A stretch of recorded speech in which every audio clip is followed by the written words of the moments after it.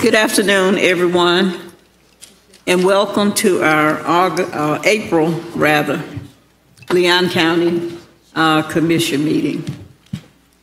Thank you, Commissioners, for being here. At this time, I will ask Commissioner Minor if he will introduce our invocator at this time. Thank you very much, Madam Chair. I've got the distinct pleasure and honor of introducing to everyone Elder Dr. Chris A. Burney. He's the pastor of the Greater St. Mark Primitive Baptist Church. Dr. Burney. How you doing, sir? Would you please be as kind as deliver today's invitation? Oh, gracious and eternal Father, we say thank you. We thank you for your many, many, many blessings that you have bestowed upon us. Oh God, as we come down to handle the business of this great county, we ask for your presence, your leadership, and your guidance in our words, thoughts, and deed. This we ask in Jesus' name we pray. Amen. Amen. Thank you, Reverend Burney. Commissioner Minor, will you lead us in the Pledge of Allegiance? I pledge allegiance to the flag of the United States of America and to the republic for which it stands, one nation, under God, indivisible, with liberty and justice for all.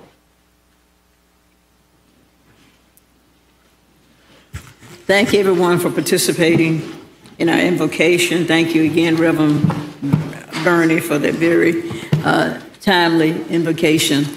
We are very excited and pleased to have with us today our representative, Allison Tant. Great to see you. We're going to ask her if she will come to the podium for a special presentation. Thank you, Madam Chair. Thank you, Commissioners.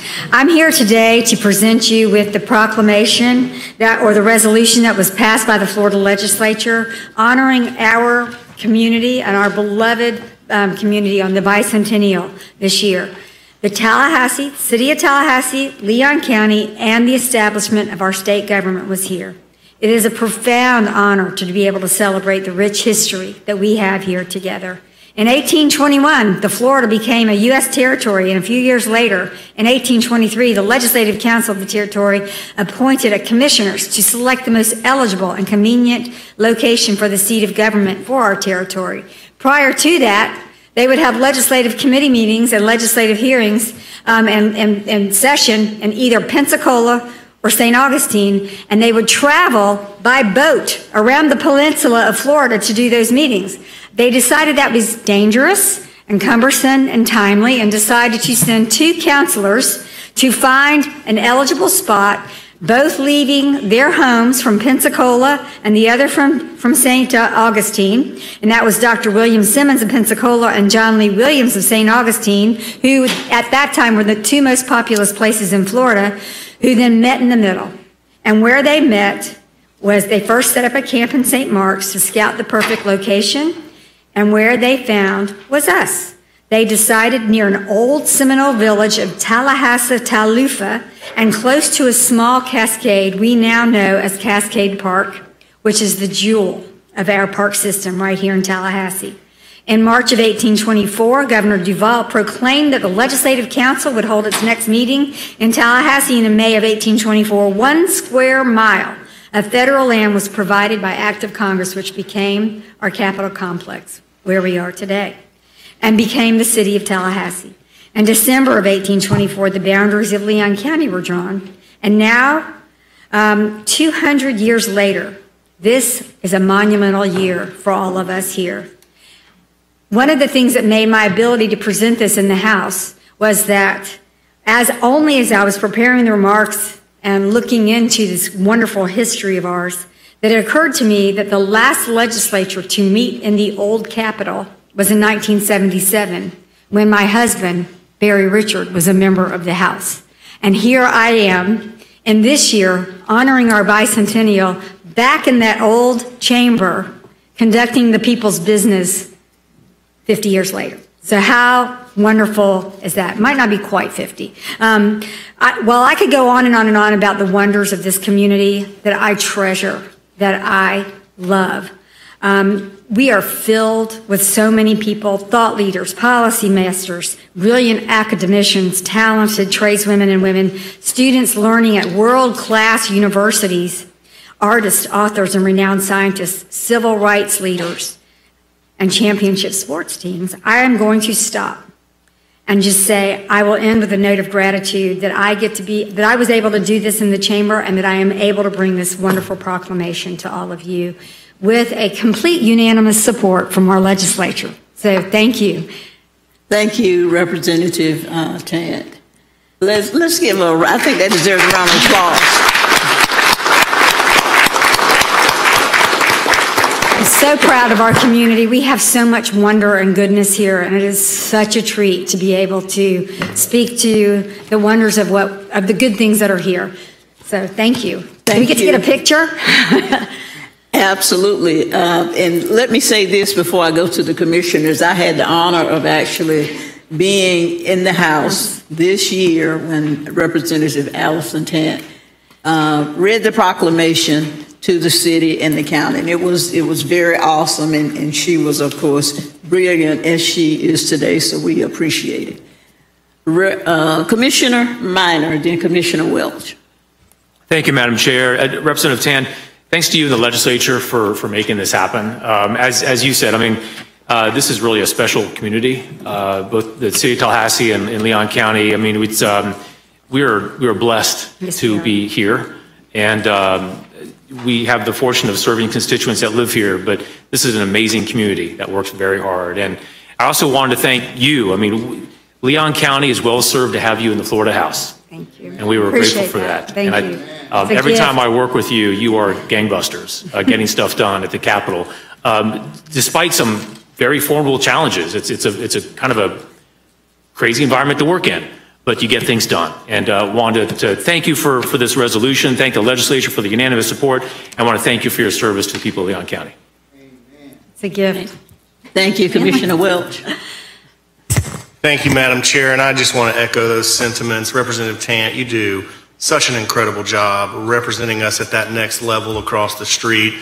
Was there any consideration given to asking the legislature to take a commemorative boat trip to Tallahassee? I'm not going to get on a very slow boat. I can't do that. I don't have time. So, I think that, you know, to get unanimous support for such a proclamation kind of shows that the folks across the street, even though at times they may not act like it, they really do love us here in Leon County, and they appreciate the historical significance of our capital being right here. And obviously, you do such a good job over there, and we're very proud of you. And thank you so much. You've helped me on so many issues, and we know all. I love working with each and every one of you. It's a gift. You're great, and thank you. And this is a cool proclamation. We'll put it in my office. I will say one last little thing, and that is that the sheer number of legislators on both sides of the aisle, as well as staff in the House and Senate, as well as were just extremely profoundly touched by being back in that chamber and listening to the history of how we got here. And I think is very memorable to them. And the number of people who've come to me and said that was one member who is termed out, Chuck Clemens from Gainesville, said to me, that day is going to be the thing I remember for the rest of my life. And so this is the impact that we have, and there are so many of my colleagues who have talked about how much they enjoy being here during the session months. Awesome. So that's good. Thank you so much. Anybody else? I think probably Representative, if we would ask you to maybe come up and join us for a picture, okay. I think that'd be okay. Yeah, and commissioners, if we'll.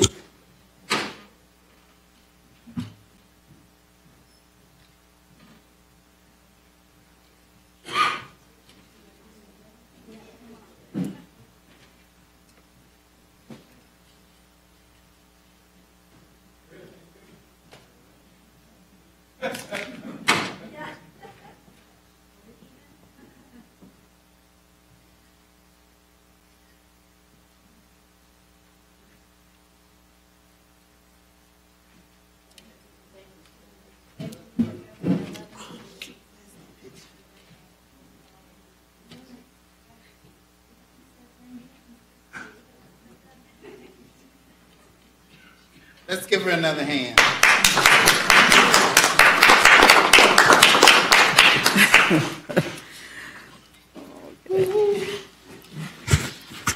Thank you again. Okay, now I would like to call on Commissioner Welch for a special recognition to Mr. Joseph Simon, who is a volunteer firefighter of the year for the entire state of Florida. What an honor. All right.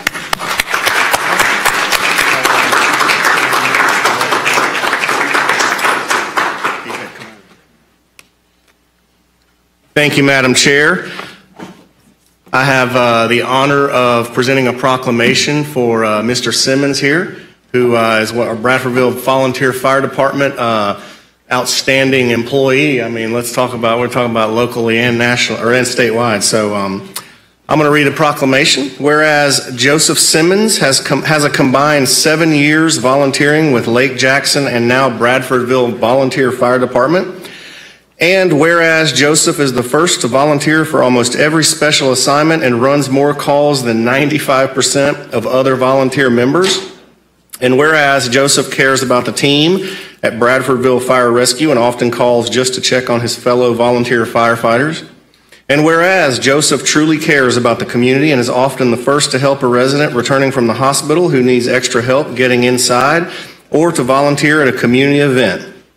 And whereas Joseph Simmons is the 2023 Jack Herron Volunteer Firefighter of the Year in Leon County, and whereas Joseph Simmons received the 2024 Fire Service Award as the Volunteer Firefighter of the Year in the state of Florida. Now, therefore, we, the Leon County Board of County Commissioners, do honor Joseph Simmons, dated this 9th day of April, 2024. Thank you, Mr. Simmons. Let's give him a round of applause.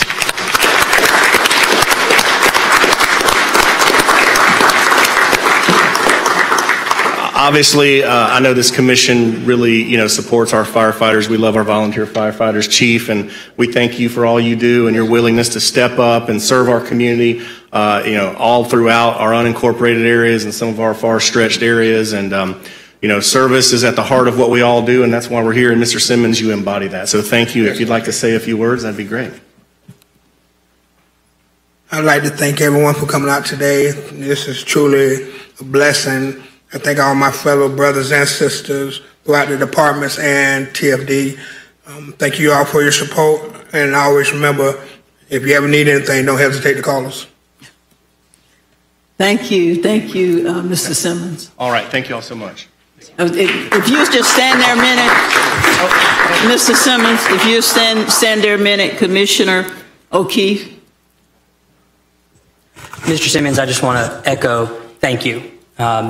You clearly deserve this award, and being such an example of a volunteer firefighter who, on a volunteer basis, steps up for what others are paid for to make sure that your neighbors and our often unincorporated areas have valuable resources in their time of need. And just want to thank you. Thank you is not enough. I just want to say thank you. Thank you, Commissioner O'Keefe. And first of all, I apologize for mispronouncing your name. I think it might be spelled wrong on my agenda. But congratulations. We certainly value all the service that you provide, and we certainly honor you as Volunteer Firefighter of the Year for the entire state. What an amazing honor. So thank you for protecting our health, safety, and welfare right here in Leon County. We appreciate you. Okay, let's give him another round of applause.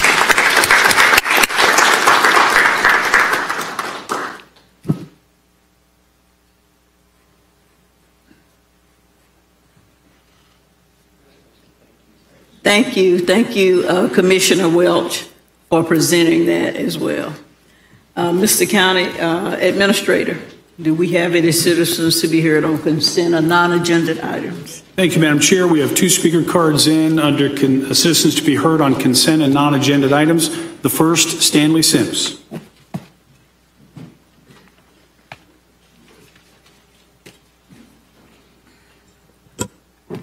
Mr. Sims.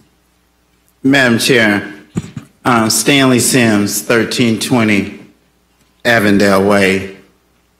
I'm here under special request of one of my constituents. As you know, I detail cars throughout Leon County. And about 2 months ago, a lady, seasoned in her age, pulled me to the side and said, Mr. Sims, I want to thank you. For one, is for sticking up for them women up there with them men. I said, what do you mean, ma'am? She said, we ain't got but one elected woman and one elected appointed official, and someone got to hold the road. And she said, I played games with a couple of guys just like they play with. And she said, and every now and then we have to show our strength and our integrity.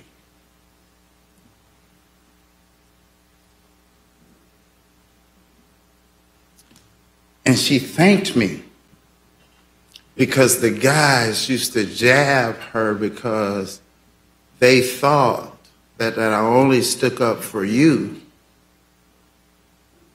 But I told her the story of me and Miss Cassidy, how she was dressed down in shorts and saw me in that same Publix. And she said she went back and she had to play board games. And she with those guys, and she said, I whooped their tails. She said, they think we're playing board games. And she said, for the record, Mr. Sims, we were playing board games. What is my point?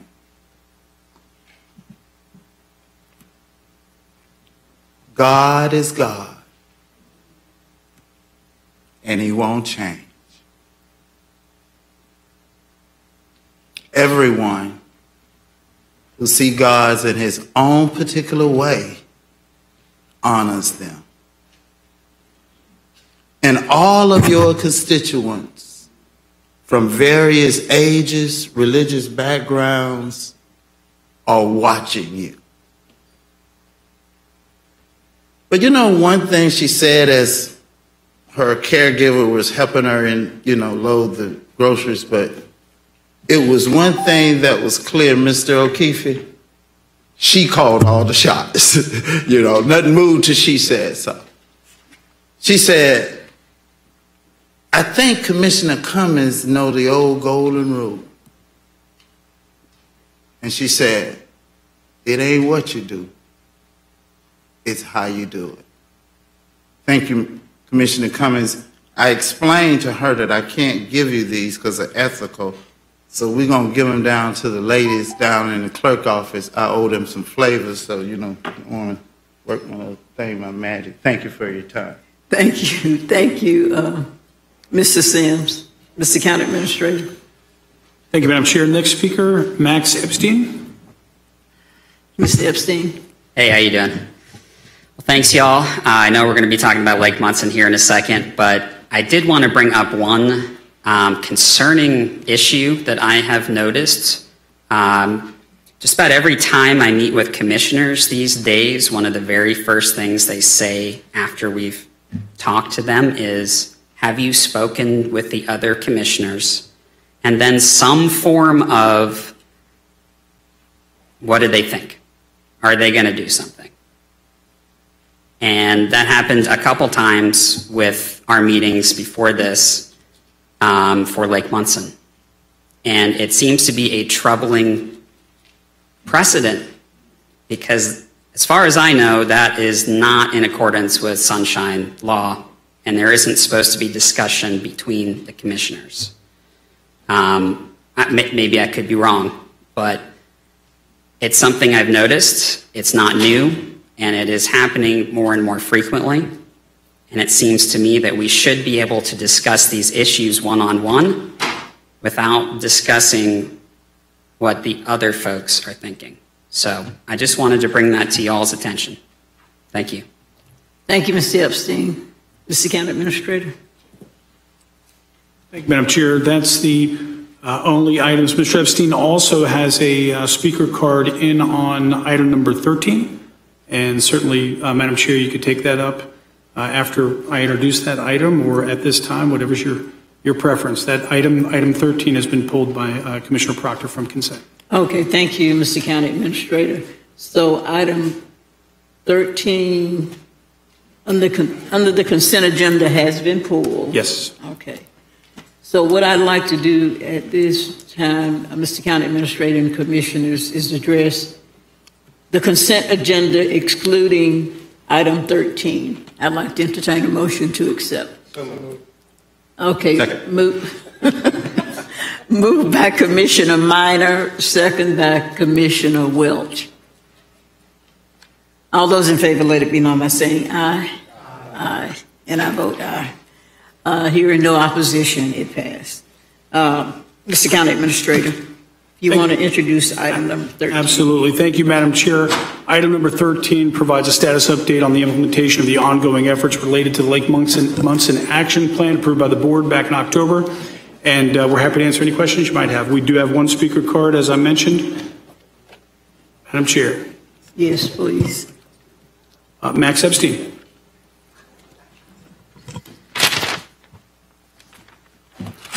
All right, y'all. Well, thank you again for having me here. I'm here to talk about Lake Munson. Thank you to the folks who came out to our meeting. Really appreciate it. And I wanted to bring up Bill Proctor's suggestion to hold a workshop about Lake Munson, a joint city-county workshop, but it could start from here. That was promised back in October 2022, the Blueprint Board. It's a way for you to invite a lot of people to come and actually talk, DEP, FWC, hear it from them. But I wanted to talk about what's in your actual agenda and the suspended sediment that was released after the hurricane. If you all remember, I sent an email on September 2nd warning that opening those gates would send sediment straight down to Wakulla Springs, and that's exactly what happened. The water was not clear. There was only 2 feet of visibility. That means all of that sediment that everyone was actually resuspended and then flushed downstream. My conversations with FWC, there were 4 of them on the call. 3 of them did not want to reopen those gates. They wanted to see a full pool on that lake and to keep it full. So there is a definite disagreement between what we're hearing in your agenda item and what happened. So right now, there is an unknown amount of sediment that was stirred up by that hurricane, the PCBs, everything else that has been flushed downstream instead of keeping those gates closed. I just spoke with Andy Strickland, who is the FWC's invasive plant manager, who is on this project. And he spoke about the plan to close the gates in May slowly. The county wants to close them slowly, 1 foot at a time. He said that's never been done in Northwest Florida. And the best way is to just close the gates and let them fill up. We also asked at the Science Advisory Committee to talk about this extended drawdown that went through the wet season. We asked for any sort of evidence that this had been done before and what the benefits are, and we were told that there is none. So you need to know what's happening with this extended drawdown, and the closing of these gates slowly is an experiment. It has not been proven. So, you know, I'm not really sure what to do at this point other than hold a meeting where we can all discuss this stuff. And I'd like to hear about why we let the sediment go straight down to Wakulla Springs. And, you know, closing those gates slowly is going to create a warm body of water that's very susceptible to algae growth. The fact is, we all need to have a forum, a place where we can talk about these things in an open forum, invite all the parties, and have a real discussion because, and I need you all to pick up the phone and call FWC and have an interest in all this. So, thank you. Thank you. Thank you, Mr. Epstein. We appreciate it. Mr. County Administrator. Yes, Madam Chair. As usual, we're happy to answer any questions you might have. And I believe Commissioner Poole,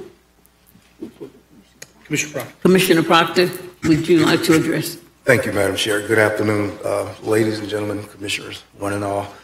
The comments brought up by Ms. Epstein, actually, it does mirror our conversations 2 years ago. And we did commit to having a sit-down. But as I looked at the news on yesterday and saw that $800,000 had come in, and I saw our sister right there on the news yesterday, standing tall and proud, talking about the $800,000 that would be deployed to clean up the, I guess, the south end of Lake Jackson. I knew that this matter was here. It's not that the Great Lake Jackson does not deserve the $800,000. It's just that we do owe a conversation to Munson.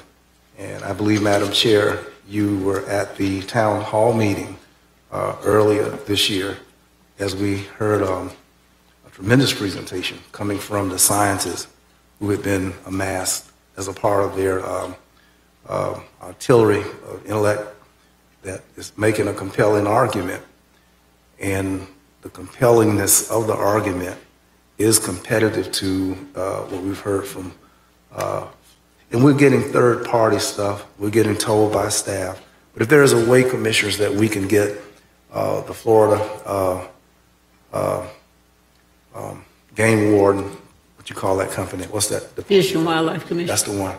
If we can get them at the table that commissioners as policymakers can hear, and we're getting staff talk and all of that.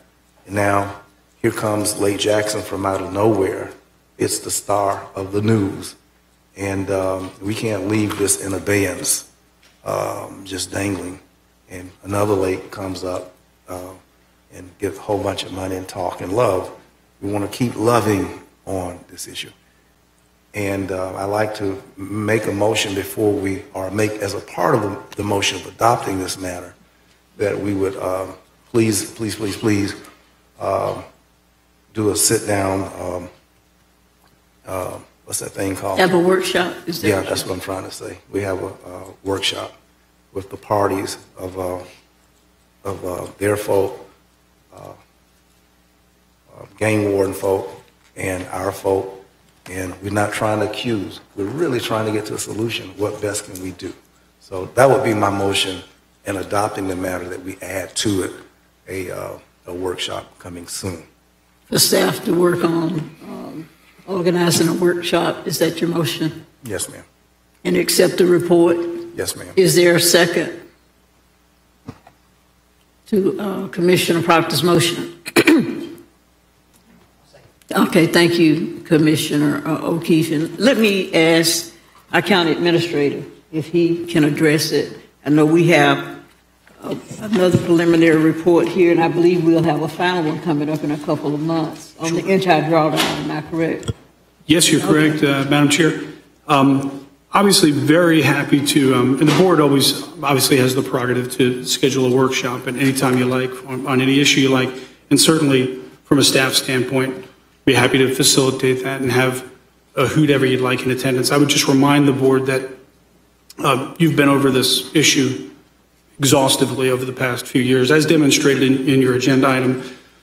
And the technical information has been presented to you, and you have approved an action plan, which we're actively working on, which is a very comprehensive action plan. And every 6 months, in the interest of transparency, we've been bringing you these updates. And again, I think we continue to hear some of the same issues as we attempt to implement this plan. So by all means, the board can do that. I would recommend, if you have any questions, at least maybe to determine whether you want to have a workshop, we have Anna Padilla here. Very happy to answer any questions that you might have on anything related to the item before you. Thank you, Madam Chair. Thank you, Mr. County Administrator, Commissioner Caban, and Commissioner Proctor. Thank you, Thank you, Madam Chair. Lake Munson has been an issue over the last 18 months, 16 months as I've been elected that we have worked, our office has worked extensively with staff. And, you know, for those of you who know me in this room, I am not hesitant to question staff and their approaches and motives on other topics. And I will sit up here confidently and say that I am very comfortable with Lake Munson's current action plan. We had a commitment to extend the drawdown, which will end on May 1st. And then from my conversations that I've had with Ms. Anna Padilla, is that it takes 12 to 18 months for the lake to basically restabilize after the drawdown. At that point, we will see if, from my understanding, if the drawdown was effective in compacting the sediment and if the nutrients are under the daily maximum load. So what I don't want to do, and I appreciate the support from Commissioner Proctor and my colleagues by wanting to get behind this issue, but what makes me a little bit hesitant is I don't want to veer from the current plan to where we consistently have to backtrack and that we never really fulfill one plan or the next, and we're kind of just running in circles. Mm-hmm. So my recommendation was going to be to accept staff's recommendation with the one change of having the next status report come back in 12 months versus 24 months. So that way it gives some of the vegetation it gives time for some of the vegetation in the lake to die off. It gives time for the lake to kind of restabilize, for some of the mammals and animals and fish and wildlife to kind of restabilize in the lake as well. And then we come back with the data we have a year from now and say, okay, has this worked? Should we continue down this plan, or do we need to pivot and then have a workshop? Thank you, Commissioner Cabana. Was that a substitute motion you just indicated? I don't, Commissioner Proctor, is that something that you feel comfortable with? We've got a motion on the floor and a second. I mean, we can do all of that. I'm just simply asking that after 2 years of a commitment to have a workshop, which we promised, and we've not done it. It's not going to kill everything that you've said. That could be augmented. But we were privy to a set of science data, which this board has not seen. And I'm not saying that game warden don't know what they're talking about. I'm not saying that staff does not know. But when you have a battery of scholars, which is the team in Lake Munson, it would be compelling to me to hear directly and for us to hear as policymakers from those smart people. And not that we can't trust our staff, but information coming from people that smart don't have to be filtered through our staff. And we've made a commitment some time ago to talk. We ain't did it. And I think we should walk our talk. And that's why I'm asking for all of those things, but this includes a sit down to hear. And we're not pointing fingers. This is really novel stuff. But our staff gets their information from the game warden. These people are doing their thing, and the game warden needs to hear. Maybe, who knows? It's not. All of our efforts is to improve and make sure we can maximize the potential of that lake to live again. So I don't think that we're putting too much time. I don't think we're putting too much effort into the resource of Lake Munson. I just personally don't feel that. I respect the views of each commissioner. If you think that we are putting that much time and we don't need to confront, to deal with, to hear from them, I respect what you all decide. It's my thought that we should. Madam Chair, may I? Let me hear Commissioner O'Keefe, and then I'll come back to you. Yes, ma'am. Okay. Thank you, Madam Chair. I actually have a question and then comments. With this motion accepting the report and inviting for a workshop, that means we still will continue with the current plan that's in the report. Okay. Absolutely. And then, and the reason I'm supporting this is because, actually, before I say that, the plan, after reviewing all the information, makes sense to me, and it looks like it makes sense when we get a report. And the reason I support this is the idea of offering up a joint workshop with these other entities is we've heard from constituent groups that some of those entities disagree with what we're doing, and that conflicts with what I've been provided by staff, which seems verified to me. And so by inviting a workshop, if those entities object, they'll accept and they'll join and they'll tell us, and we can sort of, and if they don't really object, I doubt they'll join a workshop. And so it's, we're willing to meet, and we'd like to meet and get it going, and we'll find out what others are interested in. But I support the plan as it is, and I'm supporting this because it continues to allow the plan. Thank you, Commissioner Keith. Commissioner Caban. Thank you, Madam Chair. I think there's a disconnect. May I address the County Administrator? Madam Chair? Mr. Administrator, we've met. I've met with staff. I've met with your office. I've met, the information that your staff is gathering related to this item. Could we talk about where some of that information is coming from? I think some of this information is coming from outside sources such as FDEP and FWC. And I want to make sure, listen, I'm not going to say no to having a workshop if it's for the best for an asset in my district. But I don't want to happen is we start making it more difficult to move forward with the current action plan we have in place. Sure. Yeah. And Madam Chair, Commissioner, happy to answer any questions you might have. In terms of, we've always accurately reflected our ongoing cooperation and coordination with our state partners. I mean, Anna works every day with these folks, just like we have those same technical staff people and people that are in positions of responsibility within all the state agencies. We accurately reflect all of that. It's not to say that people within state agencies, because as you know, thousands of people work for the state, don't have different opinions on these things, but we don't convene them all for the purpose of building a road on FDOT issues. So you get accurate information on the positions that are the official positions of the agencies and people that are responsible within those agencies for making those determinations. Thank you, Mr. County Administrator. You have yes, ma'am. Further comments? So the current plan that we have, the action plan, part of the action plan came from working with FDEP and FWC. Yes. Okay. So that's what I'm getting. I feel confident with the current direction that we're taking, and I personally want to come back a year from now with the information we have to see if the lake stabilizes, and then do a workshop. My fear is we have a workshop and we steer away from this current plan, and we never see that this plan that we have in place right now, the plan that staff has in place, the plan that in partnership with FWC and FDEP came with, we never see this come to fruition. And so we start running in circles here, and we never see what works or does not work. Thank you, Commissioner. Commissioner Popper. Thank you, Madam Chair. Mr. Caban, walk with me on this. We're not that local government in Tallahassee that our arrogance disallows us to hear from citizens who want to talk to their county board.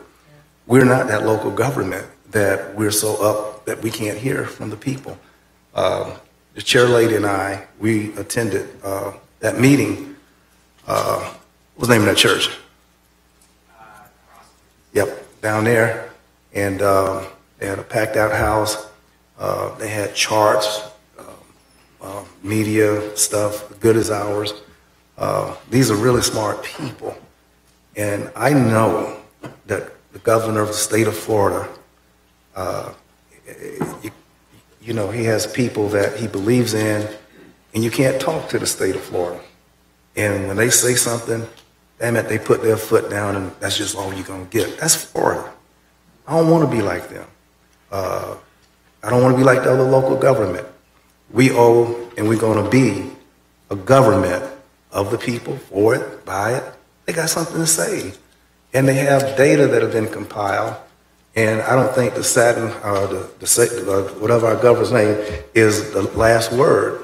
In particular, on those things sensitive that people live out there for decades, on that lake, loving on that lake, grow up on that lake, and all of that. So there's a posture of openness with which I believe we can be. But they want an hour or something like that. They got all these charts. They keep working hard. Let's hear them. Let's hear them. That's all I'm saying, Commissioner. You know, me and you were down like 4 flat tires. But our effort to hear from this group that put a lot of labor, and I don't think that the governor's folk is necessarily smarter than our folk.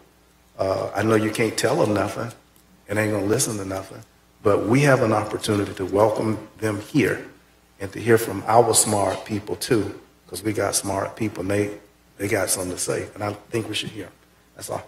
Okay, thank you, Commissioner Brown. Commissioner Minor. Thank you, Madam Chair. I've seen our county staff working on Lake Munson for years, and for me, it's been an educational process. I've learned the extent of the long history that the county has with Lake Munson. I've also seen Commissioner Caban working very hard, reaching out to the folks that live along Lake Munson, and he organized a Lake Munson cleanup that I attended, and our county staff was there, and I've learned a lot over the years about Lake Munson, and when Commissioner Caban, who represents that area, talks about the plan and says that he's confident in the plan at this stage, I'm willing to move forward with that. I'd like to, if we have a workshop, I'm there. Count me in. I love workshops. But I think if Commissioner Caban, who represents that area, is confident in the way the direction at this time, I'm willing to go with what his direction suggests and have that report come back to us in a year. At that point, we decide whether or not we want to have a workshop at that time or move forward with something else, a different approach. But I give a lot of weight to what Commissioner Caban is saying because I've seen him work so hard on Lake Munson with the people that live there.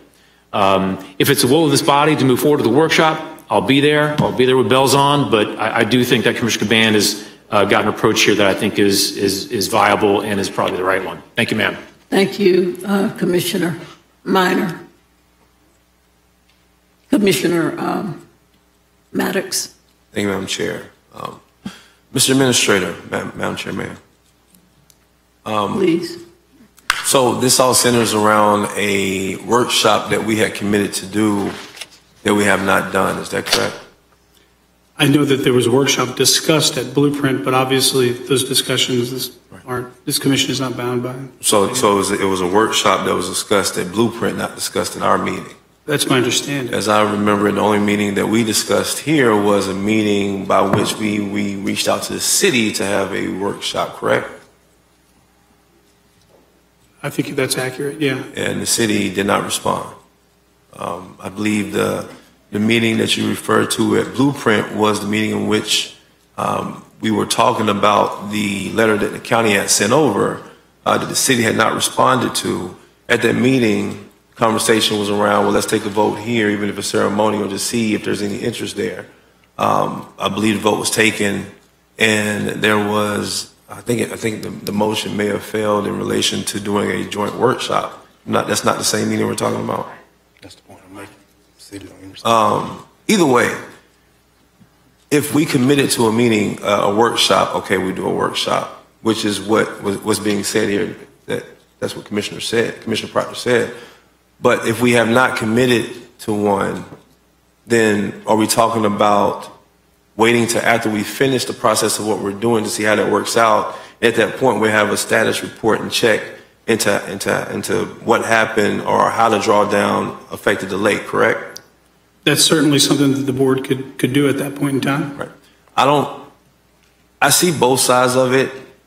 To me, there's a lot of unclarity here about if we actually committed to a workshop. I do like what Commissioner Caban has said in that we have started a process. It sounds like there may be some disagreement on how we're going about that process, but we've started a process. Let's get through that process, see if it actually works, and if it doesn't, then we move in another direction. But everybody has the same goal here in attacking and addressing what's going on in Lake Munson.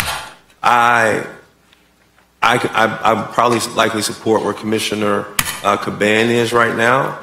But if I'm with Commissioner Minor, if you guys want to move in the direction of a workshop, I'm fine with that too. But I'm also hearing you say, Mr. Administrator, that if we schedule a workshop, you're going to continue to move in the direction you're moving until you get a different direction from us, correct? That is correct. But Commissioner, I think a little piece of this that always, I think, is worth mentioning too. I'll remind the board just the extent to which, and when Commissioner Caban talks about, momentum here and time and sticking to the plan and all of that sort of thing, I'll remind the board of just how comprehensive your efforts were prior to the adoption of this plan. You had us work with the working committee, many of the members who I think for months and months as we put that plan together. So it's been very extensive. It's not like any of this has happened in a vacuum or anything else like that. You approved the plan, we're working the plan. Very happy. Should the board wish to conduct workshops at any point in time? From our standpoint, if the board decided when we bring this back in a year, which we would do, that at that time you wanted to have a workshop to go over that data over that period of time, obviously we'd be happy to do that. We're happy to have a workshop whenever the board deems it's necessary. But again, this has been a very inclusive, very comprehensive process up to this point. I think I remember I was there for it, but it was very robust. And I do remember we had a few meetings with the communities that kind of get input there. I'm partial to going ahead and moving forward with the process. It's not going to stop anyway. Last question, Madam Chair. When is the whole process completed? The drawdown. The drawdown process, so that we can actually start to see results. I'm just going to ask Anna to come up and please provide the specifics. We intend to open the gates and end the drawdown in May, beginning to mid-May, dependent on getting that last aerial topographic survey. We have our 2-year enhanced monitoring water quality testing that also starts in May, so that'll go May 2024 through May 2026. Okay. And we'll be getting status up once you open those gates. We'll be getting the status updates. Let's say every now and then to see how things are going with the lake. Yes, in the item we were recommending bringing that back upon completion of that, but basically what Commissioner Caban said is that, and again, if that reflects the will of the board, and again, I mentioned to Commissioner Caban earlier today that we'd be happy to bring that back in 1 year, and bring it back as often as the board would like it to be brought back. But again, there does need to be time between these reports so that we can do all the work that's involved here. I would be in favor of us waiting a little bit before we did that and conducted a workshop. Thank you, Mr. You would be in favor of us waiting a bit for the to see year. what kind of results we get. Thank you, Madam Chair. Okay. Let me ask Anna. At the end of the drawdown, there's going to be a period of 2 years of testing. That's correct? That's correct. We'll have monthly testing for a period of 2 years. Mm-hmm. Okay. Monthly for a period of 2 years. And then after that, just depending on the results of the test. Yeah, after the 2-year period is over, we'll go back to the normal quarterly water quality sampling that we currently take. Okay, thank you. Thank you. I just see, I don't see having a workshop as stopping the process or changing the direction that the board has given. I see it more, Mr. County Administrator, as informational, perhaps, to bring maybe the citizens, the residents in that area up to date. I appreciate this report that we have here, and I take it once the drawdown ends in May, somewhere close to that, we'll receive another report. Okay. I don't see having a workshop as impeding the process at all. I think we've got some concerned citizens in that area. And of course, we're concerned. I understand this Lake Munson has been an issue for years and years, and I see all the millions of dollars that have been directed toward the cleanup. Everybody recognizes that it's a concern. But having said that, I don't have a major problem with the process continuing, but still bringing together in the form of a workshop our SAC committee, our county scientists, other scientists, FWC, and then we have that forum. We have a forum in the guise of a workshop to just make sure everybody knows where we are and everybody recognizes the periodic reports that have been given, projection of when more reports will be given, and of course, we have to wait and see the results of the test after the drawdown. But citizen involvement, citizens being able to hear our experts on where we are, I don't see that as a major problem. And I think if we specify as a board that after the drawdown, we ask staff to organize a workshop. It could be later on this year or within the next 3 months, the next 4 months, and specifically indicate who we'd like to be at the workshop to give their input. I think it would just be informational for everybody. Commissioner, so that's my opinion. Commissioner Caban. Thank you, Madam Chair. 2 points I would like to make. Right here in front of me is a recommendation from Sean McGlenn, who's a scientist who spent a majority of his career, I believe, working on areas such as Lake Munson. Last spring, when we were constructing this action plan, I met frequently with folks from the community in those neighborhoods, with outside scientist councils. I met with staff, worked very closely in putting together this action plan that we are currently in the process of executing. The second point I would like to make that I think is very important to consider, let's say we were to do a workshop this summer or this fall or even early next spring. The information that's provided to us is not accurate information because it takes 12 to 18 months for the lake to stabilize post drawdown. So the information that we would be using to construct a different path is not accurate information because the lake needs time. Every staff member that we've met with, every scientist I've met with, they've all said after the drawdown, the lake needs time. It takes 12 to 18 months to settle. And so the information that would be using would not be the best current information. I think it's best for the lake that we finish the current action plan and that we circle back after 12 months from now when we have updated information that is the most accurate point in that time before we schedule a workshop. So thank you, Madam Chair. Thank you, Commissioner Caban. Commissioner Proctor. Thank you, Madam Chair. Commissioner Maddox made a profound statement in capturing the narrative of the evolution of this issue.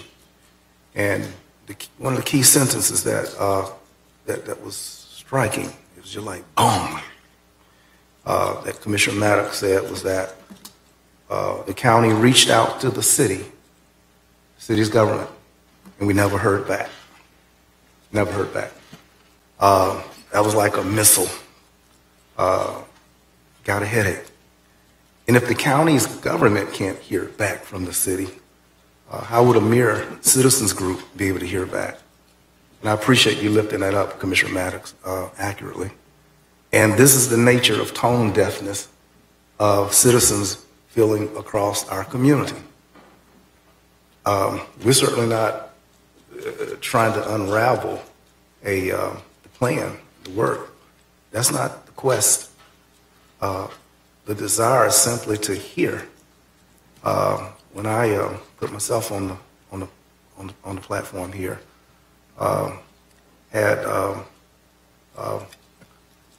clots last December in the lung. Commissioner, you're the first person to come and see me. I appreciate that. And I didn't die. Could have.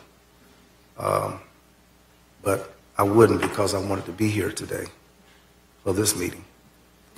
And I wanted to be here to hear from citizens who are asking to meet with me alive. It could have been a few people gathered to a graveside, but they wanted to talk to us alive. And I'm honored myself that they do, that they would even ask. They had this meeting and invited all of us to come to them. And for whatever reason, our chair lady came to them as they tried to demonstrate and put forth. And I went. I believe you came early. And they're trying with all their might. Can we get your attention? We want to say something. I like that. I'm not trying to change what you did, but I am not wanting us to regulate a government that's tone deaf. I don't want to do that. And I think that we can chew bubblegum and walk, do the study, and hear from the people as they're asking. At this time, they're not trying to interrupt. They're wanting to augment, perhaps, perchance, a methodology that our people haven't thought about. I don't know. But we've enough time on this right here. That's how I feel, and I hope that our motions are, I think, blended. And if it's not your all's desire, because I love you enough to relinquish, and if you love something, open your hand and let it go, let it free. If it likes you, it'll come back. But I'm grateful that you keep coming back. And I wanted to open the doors for all of our colleagues to hear from a part of the world that oftentimes feel tone deafness from our government. So thank you very much, Madam Chair. Thank you, commissioners, for considering my ask. Thank you, Commissioner Proctor. I think we've all expressed our opinion. I have a substitute motion.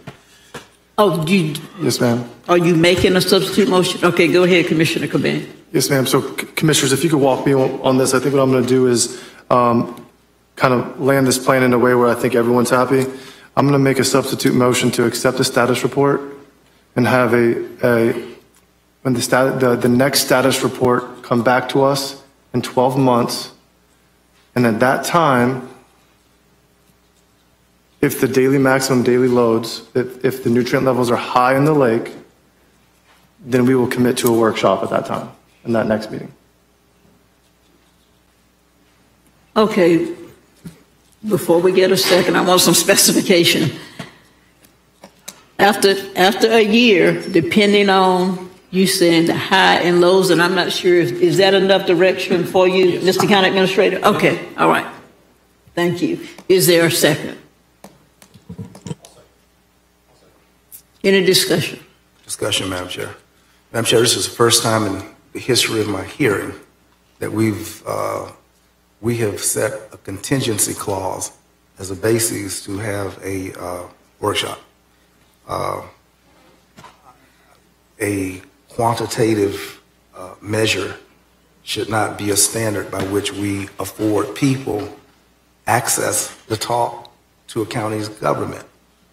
That we will talk with you, we will hear from you if there is a maximum daily load at a certain quantifiable rate. Otherwise, we won't hear from you. I refuse to support that, and we should not condition the quality of people's voices on a daily load of something out at Lake Munson.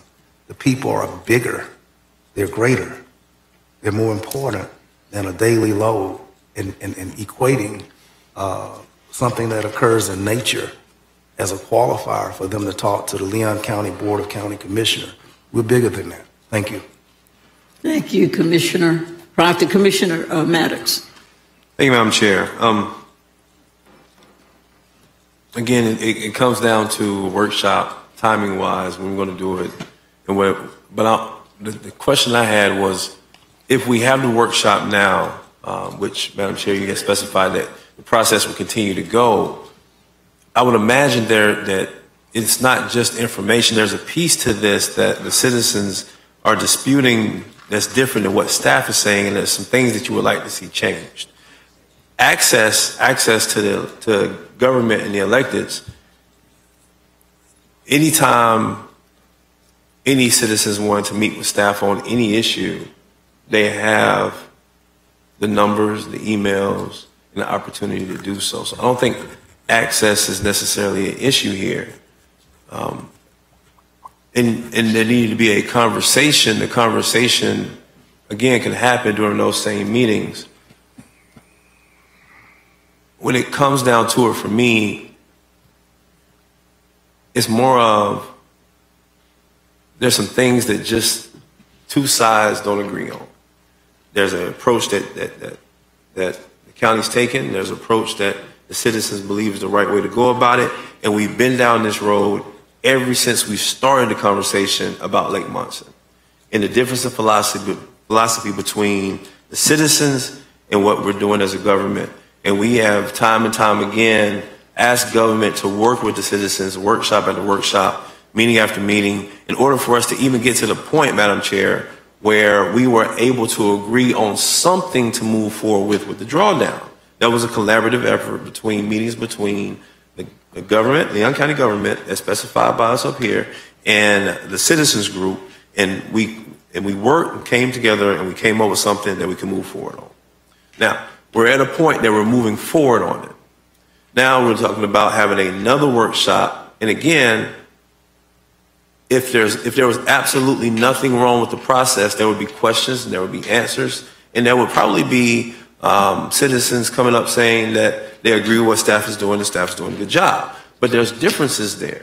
So I don't want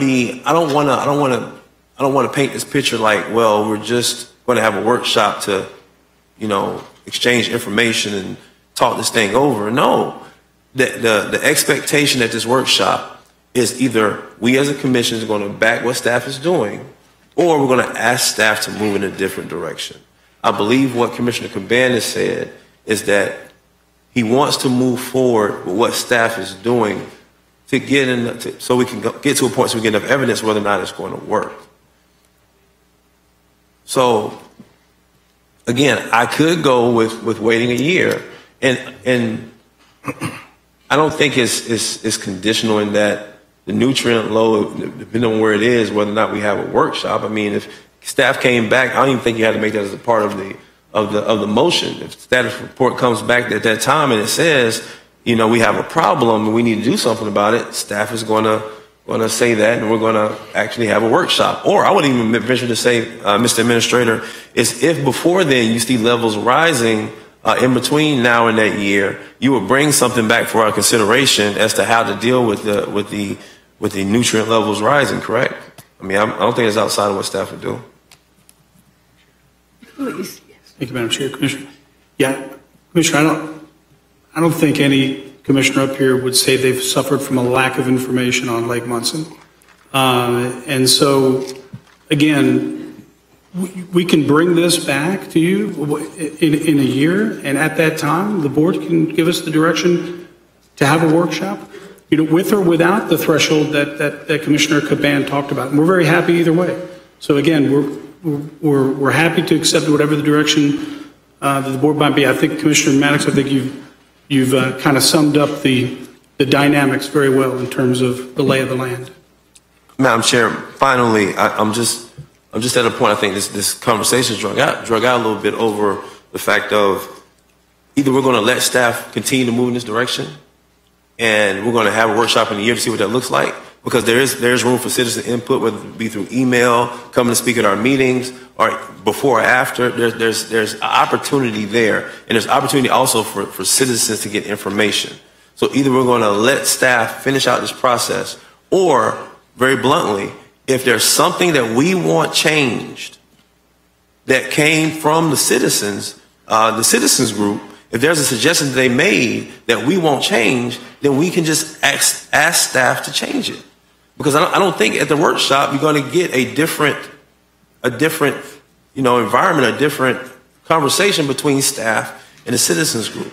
So I'm in favor, again, of at least finishing out this process and then having a status report and allowing staff the room there that if we see those levels start to rise, that they would respond appropriately by getting us all together and us having a conversation. Thank you. Thank you, Commissioner Maddox. Commissioner Minor. Thank you, Madam Chair. I think Commissioner Maddox is 100% spot on. I agree with everything that he said. You know, and Commissioner Proctor, I respect what you're saying, but I disagree with it strongly. Having a workshop is not the only way for the public to talk with us. I've spoken with Max. I've spoken with people that that live along Lake Munson. We've had long conversations, but I've actually helped them try to identify the main bones of contention so that we can help work with staff to try to resolve those bones of contention. You know, we have agreed to a process. That process is still in play. Our county commissioner that represents that area, I've seen him work hard on this. As Commissioner Maddox says, I think a workshop is basically done for two things: to hear the status of what the county's doing, but then possibly decide if we want to change midstream. I don't think we're at that point yet. So when Commissioner Gaban talks about having, you know, us take a look at the status report a year from now, I think the county staff can make the decision on whether or not, you know, from their eyes, whether or not we should have a workshop. We can look at that status report in a year and decide if we want one on our own. So I'm going to support the motion, the substitute motion on the table. If in turn, in the end, this body wants to do a workshop, I'm happy to be there and participate. But we have come up with a plan after many years, and before this plan, millions of dollars spent on Lake Munson before to get it to this point. Let's see it play out. Let's take a look at where we are in a year and then go from there. Thank you, Madam Chair. Thank you, Commissioner Minor.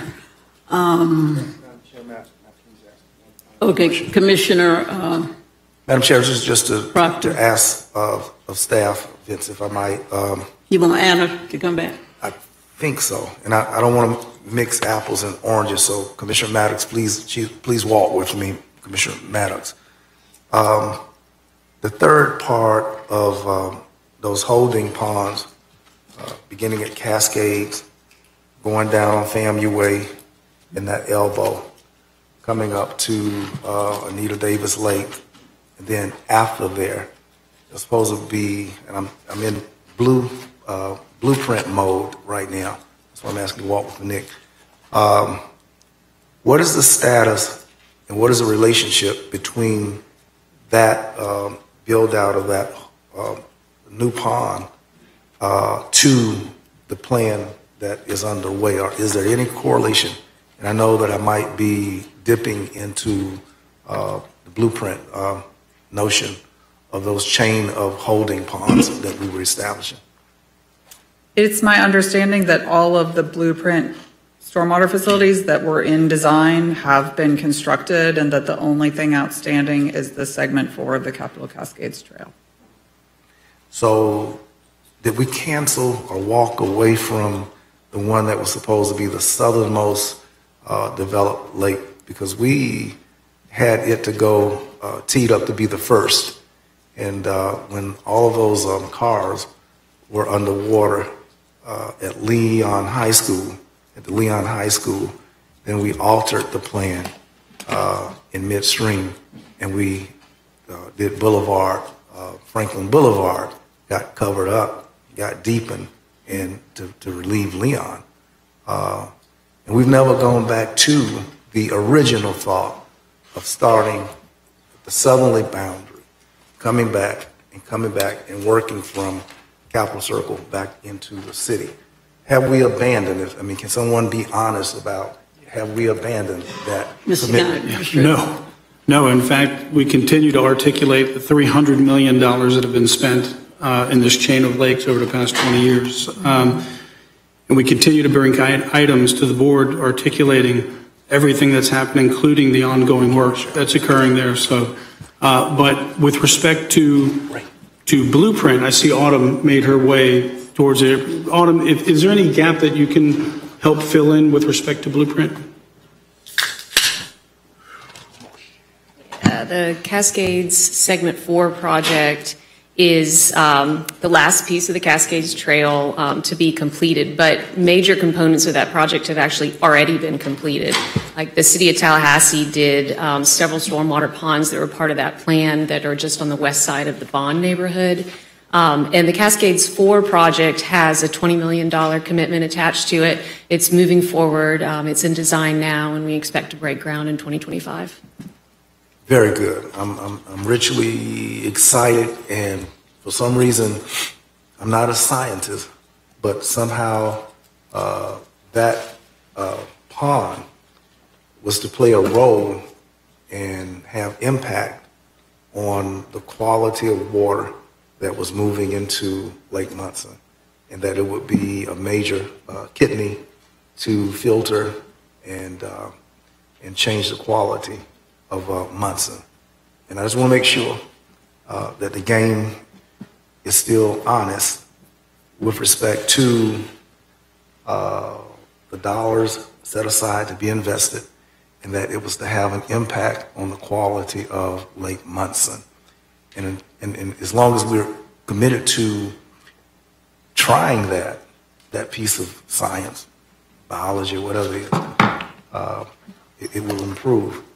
But I don't want us to walk away from that, because without doing that, we're not maximizing the clean potential of waters going into Lake Munson. Thank you, Madam Chair. Madam Chair, you look very nice.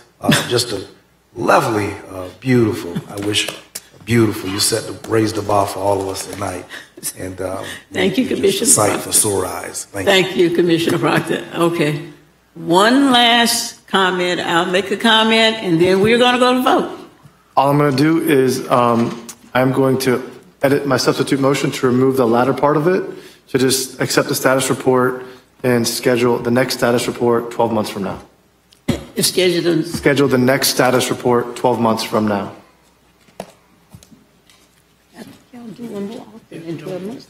After the drawdown. Yes.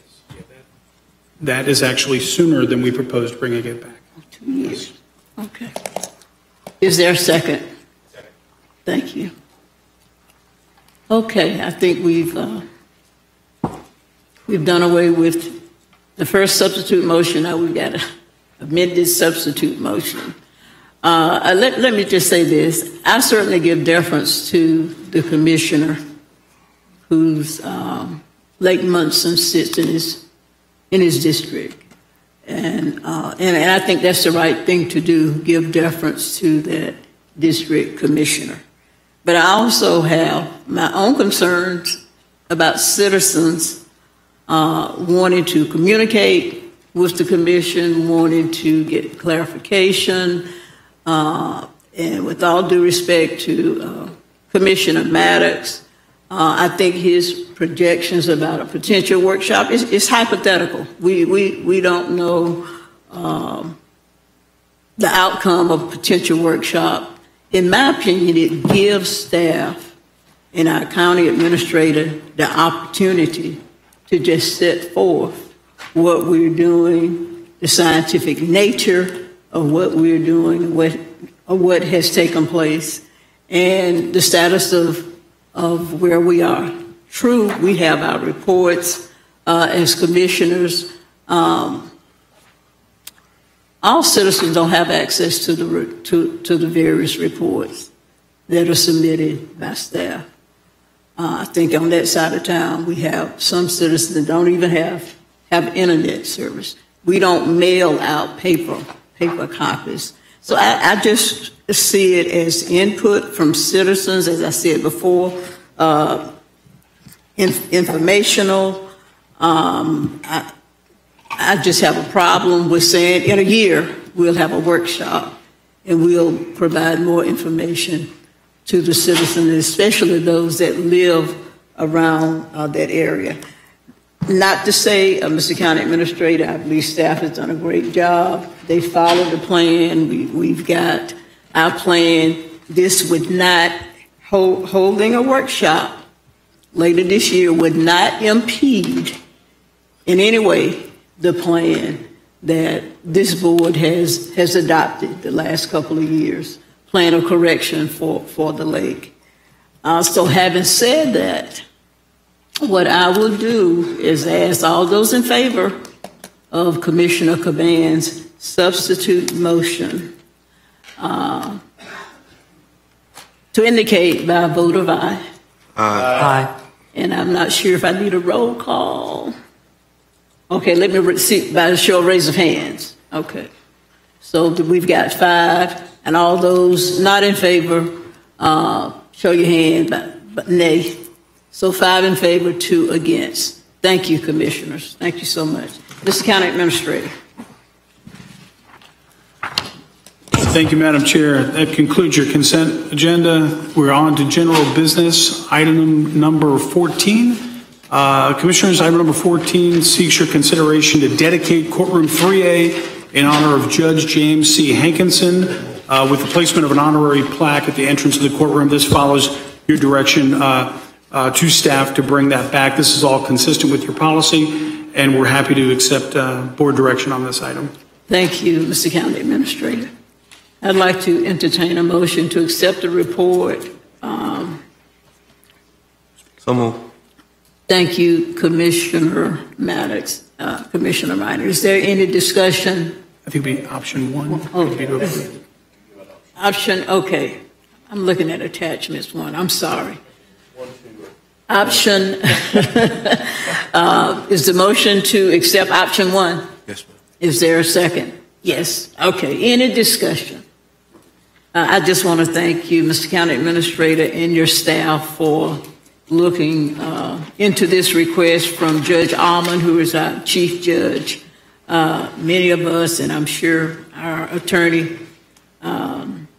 Chastity, had many hearings before Judge Hankinson in that very courtroom, and I think it would be an honor for his family to accept the recommendation of the board. So all those in favor, let it be known by saying aye. Aye. Any opposition? And I vote aye, and Commissioner O'Keefe is out of chambers. Thank you, Mr. County Administrator. Thank you, Madam Chair. Commissioners, item number 15 seeks the board's acceptance of approximately $2.3 million in opioid settlement funds from the state, and the authorization to execute agreements with the Northwest Florida Health Network to receive the funds and Disc Village to provide treatment services for opioid and substance abuse as outlined in the item before you. As detailed in the item, Commissioners, we were notified at the end of last year that the county would receive an additional $11.6 million in opioid settlement funds from the state over the next 18 years. This is the first installment of that. As I've mentioned to many of the commissioners in our briefings, it's pretty prescriptive in terms of how we spend these dollars, and so we would anticipate bringing you all a recommendation with future installments over the next 18 years. But this is the first installment. The recommended options are before you, and we are happy to answer any questions you might have. We have no speakers on this item. Thank you, Mr. County Administrator. Commissioners, I'd like to entertain a motion to accept options 1, 2, and 3 as recommended by staff. Commissioner Welch. So moved. Thank you. Is there a second? Second. Commissioner O'Keefe. Is there any discussion? Discussion, Madam Chair. Commissioner Proctor. Madam Attorney, a few years ago, Attorney Darrell Parks had been a part and aligned as a part of the legal team to administer the disbursement of these funds. Is he still a part of the legal network that's in dealing with the opioid settlement? Attorney Darrell Parks. May I? Yes, you may. Thank you. We have not communicated with Mr. Parks. We receive updates periodically from our main outside counsel. It's my understanding that Attorney Parks basically had partnered with the law firm that was handling a lot of the outside counsel matters for the local governments. So I'm honestly not sure. They are not paid directly from us out of any settlement proceeds. They're paid out of, because it's basically, it's not characterized as a class action, but this is a class action. And when we signed the MOU with the state of Florida, it determined how attorney fees would be paid out of the settlement proceeds that we receive. So we do not make any direct payments to our outside counsel for their services. Okay, I was very much, I know the state of Florida is disinterested in diversity, but the county of Leon is. My hopes that Attorney Parks was still a part of this litigation and on the legal team was meaningful. I didn't see any supporting documents, so I guess we didn't get anything from the legal side of it, but this is the service side in the sense of delivering of care. So I appreciate your attention. Thank you. All right, I've got the gavel temporarily. Are there any other questions? Yes, sir. Commissioner O'Keefe. Thank you, Mr. Vice Chair. Actually, I just want to record my vote in support of number 14. All right, so noted. All right, no, if there's no more questions, then we have a motion for staff recommendation made by myself and seconded by Commissioner O'Keefe. All those in favor signify by saying aye. Aye. All those opposed? I am also in the affirmative, Madam Attorney. Oh, you good? Yeah. Okay. All right. Mr. County Administrator, next item. Thank you, Mr. Chairman. This item before you, Commissioners, seeks the acquisition of a parcel needed for the Centerville Road turn lane at Harpers Ferry Drive. The item requests the board's approval of a counteroffer of $200,000, inclusive of all costs and fees, that was received from Ox Bottom Mortgage Holdings, the property owner. The purpose of this item is to acquire 0.84 acres that is needed for the county to construct a Centerville turn lane, again, at Harpers Ferry Drive. Before you, Commissioners, we have all of the information with respect to how this process was carried out, consistent with our relevant policies and appraisals, et cetera. Again, this is a counter offer, and we are recommending option one, and we'll be happy to answer any questions on any of the details. And we have no speakers on this item. All right. Is there a motion? So moved, Mr. Chairman. I noticed your district and you wanted to make that motion, but in reference to your chairmanship, I'll do it for you. I have always loved the name Harpers Ferry, and that every time I pass that road, I kind of almost tremble. Harpers Ferry. So I don't think there's an armory at this Harpers Ferry. Well, I often think about it. Sorry, Madam Attorney. Point of order, until the chair passes the gavel, until you pass the gavel back, you can't make a motion. You're the city chair. Yeah, I didn't make a motion. Commissioner Proctor made the motion. Thank you. And I believe Commissioner Minor seconded it. Okay. Yeah. But I will pass the gavel back to Madam Chair now because I would like to speak on this item. Madam Chair, I want to withdraw the motion and defer to the district commissioner to make this motion up at Harpers Ferry. Yes. Madam Chair, ma'am. Please. Thank you, Madam Chair. Thank you, Commissioner Proctor and Commissioner Minor. This has been a long time coming for the folks in Centerville Trace. If you're familiar with the northbound journey up Centerville Road, it can be a little bit tedious at rush hour, and this will provide a northbound turn lane into that neighborhood. I want to thank staff for working on this for a long time, but certainly since I've been elected, it's been a priority, and so 3+ years, and it's budgeted, it's the planning is done, we're ready to rock and roll, so we ought to be able to finish this project really quickly. And so with that being said, I'd like to make the motion for staff recommendation. Second. Thank you, Commissioner Welch and Commissioner Caban. Are there any comments or discussions from commissioners? Commissioner Caban? Oh, did you have no? No, Commissioner Minor seconded the motion for point of clarification. Okay, I'm sorry. Commissioner Minor seconded the motion. And I certainly support the motion, Commissioner Welch. I think we all know that being engaged in eminent domain proceedings can be long drawn out. And I think the counter offer that was made, we would probably absorb that amount and more if we went into litigation. So I think the interest of time and the interest of improving that particular area, I certainly support staff recommendation and the motion as well. So all those in favor, let it be known by saying aye. Aye. Aye. Any opposition?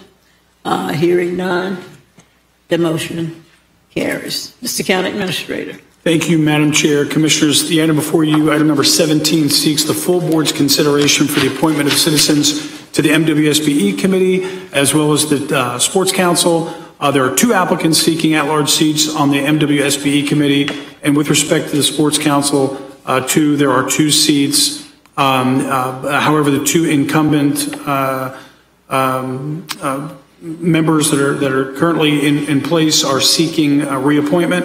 But in addition to that, the board has 8 additional applicants for your consideration, and options 1 and 2 are before you, and we're seeking your direction on those. We have 1 speaker on this item, Stanley Sims. Thank you, Mr. Sims. Good afternoon again. My name is Stanley Sims. I'm at 1320 Avondale Way.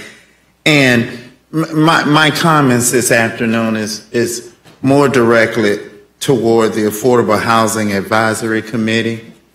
We are very blessed in this county to have the best worldwide county administrator. Amen. The Lord is good to us.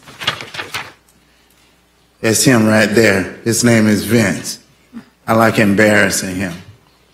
So my qualm is not with the process, but I would like for us to broaden our scope. In light of current rent and unaffordable housing availability in our county, I think it would be very cognizant of us to have a representative on this board who have experienced eviction or is currently living in an affordable housing situation, whether that be HUD or rental or something, that should be a standing, position on that board. You have and let me say, I'm not coming from this as accusatory or something wrong.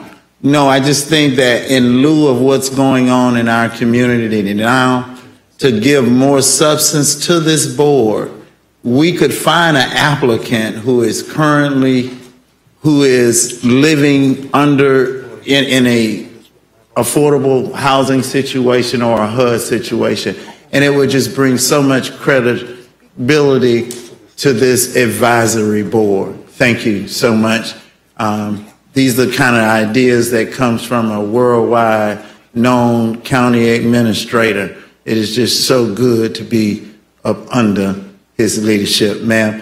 And when you have that kind of leadership in your county, you don't need all of your 3 minutes. Thank you. Thank you. Thank you, Mr. Sims. Vince is your cousin? That's my cousin. Oh, that's a good one. That's your cousin? We certainly agree with your sentiment. We got the greatest county administrator on planet Earth. Amen. And he's got a certificate to show that. Absolutely. Anything further, Mr. County Administrator? Okay. Commissioners, we have, number 1, we'll deal with the appointments to Minority, Women, and Small Business Citizens Advisory Committee, and we have 2 applicants. So I entertain a motion, Commissioner Proctor. Madam Chair, I want to make a comment. Who are the names here? Danielle Andrews and Anthony Anderson. Now, is one of these an incumbent? Is there an incumbent? No, the individual in that position resigned. They didn't seek reappointment, I believe. Okay. I don't know what it is, but we used to get lobby for these positions. And I don't know, commissioners, if you're getting lobbied, but there's just a lot of silence around these appointments. And I don't know if these, Commissioner Turnbull, how you doing? I just recognize you there, looking good. Commissioner Marjorie Turnbull is with us today, and glad to see you. Yeah, I was going to acknowledge her, Commissioner. I was startled, It's good to see her.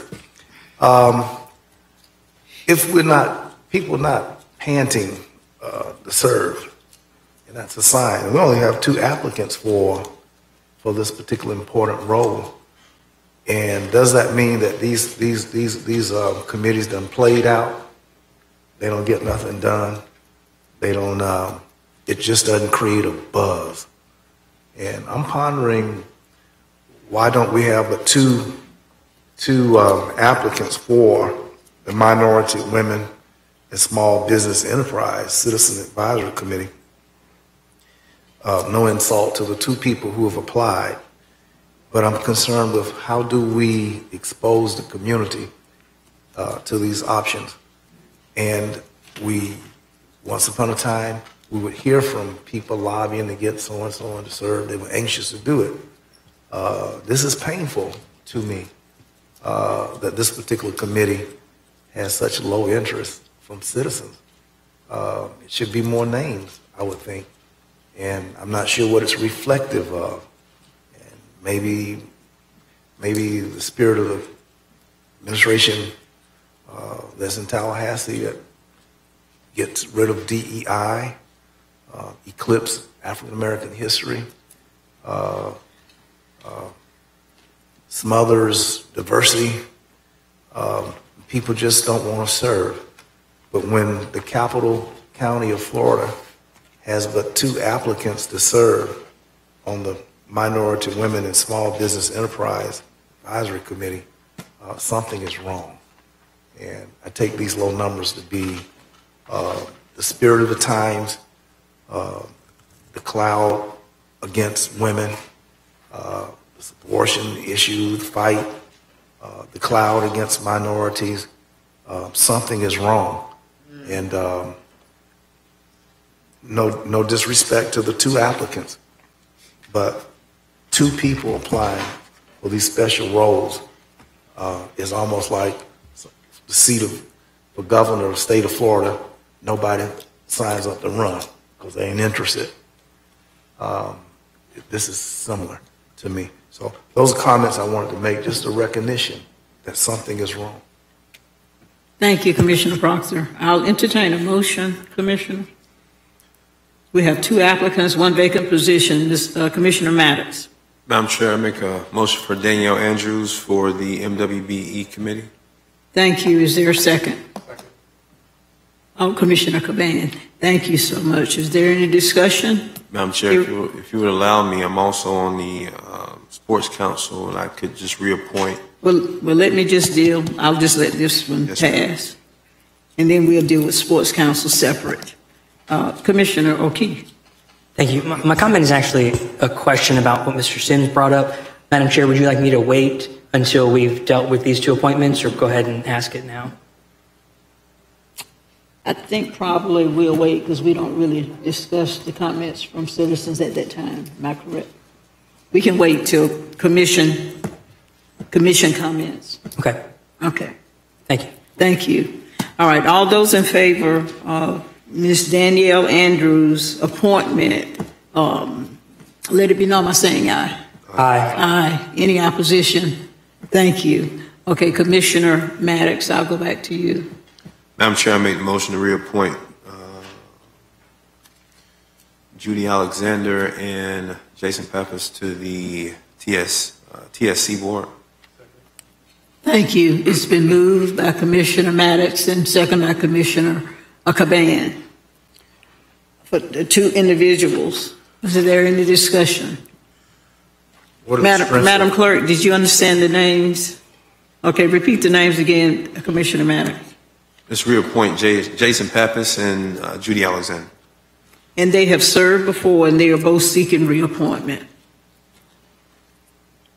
Any discussion? Hearing none, all those in favor of their reappointment, let it be known by saying aye. Aye. And I vote aye. Any opposition? Hearing none. Thank you. Thank you so much. Mr. County Administrator, I believe that concludes, well, I'll turn it over back to you. Madam Chair, that concludes your general business agenda. Thank you. Thank you, Mr. County Administrator. At this point, what we will do is go to comments from the commission and the board. I'll start with our county attorney. Have any? Thank you, Madam Chair. I have nothing for the board. Thank you. Thank you. Mr. County Administrator. Thank you, Madam Chair. I have nothing here. Thank you. Thank you. Commissioner Welch. Thank you, Madam Chair. I'd like well, first of all, thank you for your expeditious meeting today. I'm afraid that our dinner won't be here for a little bit longer, so we'll have to wait a little tick. I'd like to ask for a proclamation for retiring Assistant Sheriff Steve Harrelson after 35 years of service with our Leon County Sheriff's Office. Is that your motion? Yes, ma'am. Okay, motion by Commissioner Welch, second by Commissioner Minor. All those in favor, let it be known by saying aye. Aye. Any opposition? None. Thank you. Yes, ma'am. May I? Please. Okay, thank you. Also like to commend our staff on the great work they did preparing our float for Springtime Tallahassee. I know that we all had a great time and enjoyed that, and I want to let them know I appreciate their work on the float and putting everything together and having T-shirts and candy, and Matt and Kiana and all that staff and our public works guys. They do such a great job.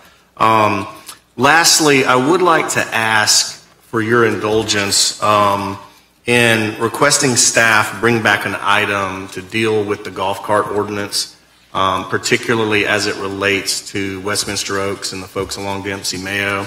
I believe there's some statutory language at the state level that may allow us to sort of carve out an ordinance that limits its scope just to our retirement communities in the county in terms of golf cart usage. But I'd like to ask staff to take a look at that ordinance again and see if they can come back with an item that allows us to better facilitate some motion across Dempsey Mayo, because they've got properties on both sides of the road, and there are some insurance considerations and things like that with maintenance staff and residents. Is there a second? Commissioner Caban, hold on. Is it okay to say you do it? Okay. All those in favor, let it be known by saying aye. All those in favor, let it be known by saying aye. Aye. Any opposition? I'm sorry, Commissioner Maddox? I was gonna ask for an amendment to the motion, but it's fine. You were going to amend the motion? I was gonna ask for an amendment to the motion. But Okay, I think the motion passed. Yes, ma'am. If we get to you, if you want to do another motion, you can. Okay, are you done, Commissioner Welch? Yes, ma'am, I'm done. Okay, Thank you all Thank you so much. Commissioner Proctor. Thank you, Madam Chair. Teresa Broxton is in the house today, and Commissioners, I just wanted to, you can stand up, Teresa. The outstanding work that Teresa is doing and giving leadership to the PSCC, the Public Safety Coordinating Council. And I know that Teresa, I'm a hard drink of water to swallow as a chairperson there, but God bless you for your long suffering and patience with me, and you're doing a great job. And the last packet of information that you all presented was just outstanding. It's getting gooder and gooder, and I want to thank you publicly for all that you do, staffing and coordinating all of those people that sit around this table. So thank you so kindly. Secondly, Madam Chair and Commissioners, I wanted to cite the outstanding work of Ms. Carrie Post, the leadership. We're in the month of March as we're launching into the celebration of our 200th bicentennial. Ms. Post has been exquisitely wonderful and outstanding. And I think that the gospel concert, is Ms. Post back there? Is she in here? Ms. Post, you in the house? Oh, good. She's hidden over there. I didn't know. You're a hidden figure. We wanted you to know that you're doing a beautiful job. All parts of our bicentennial are moving. You can see the energy, integration of Springtime Tallahassee. You all have been everywhere. And I just want you to know that I'm taking notes. As a member representing our board on the Tourist Development Council, I hold a very special seat representing our board. And Ms. Post, her energy, her love, is infectious, and people love to work with her. The gospel concert, it rained, oh God.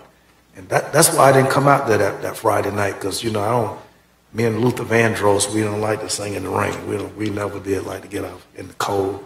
But it dried. It stopped raining about 6:30.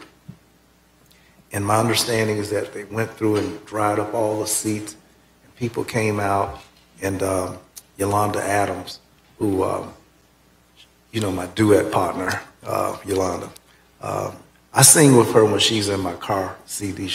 I sing with her. She doesn't know I sing, but that's my duet partner. Fantastic. So that gospel thing, the kickoff on that Thursday night was special. Great job. So God be the glory for the leadership inspired through Mrs. Post. Commissioners, it was lifted up in a published newspaper account that I took that commissioners had disrespected the chair at one of the previous IA meeting. And I want to say to the public, to Mr. Vaughn Wilson, who wrote the letter, and more especially to you, Madam Chair, when I read Vaughn's letter, he's not a flake of a person. He's a very substantive guy, and I know he gave much and deep thought to those words. And I want you to know that sometimes in the efforts to, but I've never ever wanted any way for you to think that I would disrespect you. So I've written you today an apology, which I've shared with this board, city's commissioners, and everybody else who want to know it. Sent the copy to Capital Outlook, and I want you to know that you are indeed an icon, you're a historic figure. Your leadership of this dais is historic. Your leadership at Blueprint is historic, and we've never had a person like you to be the chairperson of Blueprint. So there's nothing that I would do or want to disrespect you, because don't tell nobody I said it, but I love you a whole lot, and have loved you before I was a commissioner, before you was a commissioner, and ain't none of these titles going to come between how I feel about you like that. So forgive me. I'm sorry. And I love you very much, Madam Chair. Thank you, Commissioner Proctor. Yes, ma'am. I saw something about the summer youth in the newspaper today, and please know, staff, that I'm excited to see the energy swirling as we're getting our young people excited about the summer youth program. I hope that, and I don't know, Mr. Administrator, if we are going to have interns ourselves or students working individually. I know during COVID we didn't go there, but are we back at that point that we are entertaining student interns? Those positions are part of the summer youth program, so youth can apply for those positions with your offices. And it goes up to what age? 24? Yes, I believe that's right. Is that right? Very, very good. Yes, Kiana tells me yes, 24. Okay, I was very, very glad. And then finally, commissioners, I wanted to ask our county's administrator, the nature of governing, it has an element of accountability. And the nature of governing has an essence of knowing what money is doing. Is it safe, secure? Is it vanishing? And I wanted to ask our county administrator, in light of reports of a local government in Tallahassee can't keep up with their money, or it's being swindled, or a word like that. Mr. Administrator, is the financial health of Leon County government and our money secure? Is it audited? Can we hold our heads up that ain't no shame in our game with respect to our money. Sir, can you please comment on the stability of our funds, our accounts, whether piracy is occurring, is we tight and right? Madam Chair? Yes, Commissioner Proctor. Yeah, thank you. I can do that. We have independent audits that are conducted on an annual basis, and included in the purview of those audits are an examination of internal controls related to accounts payable and lots of other items that are included there. We have clean audits, and we have in the last several years no notes of any kind related to any of that which you speak to. So yes, we're in very good shape. Good. Commissioners, I wanted to ask that question publicly to the county's administrator in light of all kinds of reports about missing money. And we don't have that report. We ain't never had that kind of report. And this is just another factor in terms of talking about our internationally recognized administrator. The fact that our ship is fiscally tight and right. Our numbers, if they're published, those numbers they mean something. You can bank on it. All of that right there matters in terms of the character and integrity of leadership. And Vince, I wanted to compliment you for the years with which we haven't heard lost money, missing money, and stuff ain't tight and right. So thank you for the accountability that accounting principles affords, and that the transparency of to the public of what our money stands for, where our money is going, all of that matters. My final point today, County Attorney, $11.4 million is collected from unincorporated citizens, residents, businesses. And the city literally transfers all of that amount to the general fund. What can we do not to be the third party, the in-between, the go-between that's collecting money from the county that is not being used for fire services because of the $51 million, 22%, and that's the amount that we collect. That's the amount we collect from unincorporated areas. It don't go in the coffers. In the meantime, those who serve unincorporated areas with fire care and protection, they're being told that there's not enough money for them. Why are we collecting money named fire service fee, and the money is not there to undergird and to sustain salaries of fire persons? Yet our community has had nearly a 9% increase in city property taxes to undergird and specifically to sustain the police force. We have a fee that raises the money to take care of fire needs, and our county's government, this is a consolidated, this is a functional, de facto, consolidated agency of city and county, that we put in the money, but we are soliciting money that is not being used, and I'm tired of that. What can we do? Or is there a statutory mandate that forces us to take money from our citizens that is not going to the needs of fire? And when that money is taken away and transferred from fire, God only knows, we don't know how to track it when it goes into the city's general fund.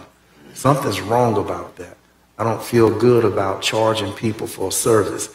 And we went up on these people $38, and none of that money is being used for all of it all $11.4 million we take up goes to someplace else. Something is wrong. We're being used like stooges. And what can we do? Are we duty bound? Can you just give us a general report of what the standing of this fire service is? And if we duty bound to be the ones to help fool these people out their money, and the city's not using their money for purposes to sustain fire. Yes, please, Madam Attorney. Thank you, Madam Chair. So the board may recall that it was time's a little fluid, but in the last year or so, we actually retained an outside consultant in conjunction with the City of Tallahassee to conduct basically a rate study. That independent consultant looked at the different geographical areas. In fact, Commissioner Proctor, I remember at the time you were sitting across from me because I remember you were asking questions about the quality of the fire service being provided in certain areas at the time. Again, the consultant, which that's what they do, they conduct rate studies, that's their expertise, evaluated what rates were appropriate for different types of service, whether it was commercial, residential, that sort of thing, in the different areas. They brought the results of that rate study back to this board, and this board adopted a fee schedule of rates that were then imposed upon residents in the unincorporated area. So this body has established those rates based upon the work of an outside consultant. We have an interlocal agreement with the City of Tallahassee, which has the fire department, which provides those services in the unincorporated area, because we, aside from our voluntary fire departments, do not have our own. I can't speak to what the city does with the money once they get it, though. I don't have any information about that. Madam Chair, I appreciate the county attorney, and I do remember those consultants coming to us, and we ended up, I guess, increasing from, I believe, $185 to $223 per household. And commissioners, my point is that none of the money that we take up is actually left in the fire services account. All of the money that we collect is actually transferred to the general fund. Now the question is, when you move that money to the general fund coming out of fire services, is there in budgeting, is that money earmarked or denoted as a revenue stream? And how is it projected that you're going to get $11 million to cover this? But, ladies and gentlemen, is it foretold that $11 million will go into the general fund directly from the fire services? I think that we need to roll back fire service. I feel like there's no need for $11 million. I feel like we're overcharging the community. I feel like for the last several years, over 20% of all monies collected is not used in fire services. Something is dreadfully wrong to charge American citizens for a fee. They don't get to vote for the city commission. This is a fee-exation without representation. They say it's not a tax, it's a fee. So it's not taxation, it's fee-exation without a vote. So I'm deeply disturbed, and I just lay that out to say $11 million that we're collecting don't mean a thing, and it's being used for purposes unrelated to fire. Thank you very much. Thank you very much, Madam Chair. Thank you, Commissioner Proctor. Commissioner Caban. Thank you, Madam Chair. I don't really have any business to discuss, but I do have a few thank yous that I would like to make publicly. First off, I just want to thank you, Madam Chair, for allowing us to have a robust, conversation earlier today about Lake Munson. I like that you allow us to go back and forth on certain issues and really come to a common ground that really works for the community. So thank you.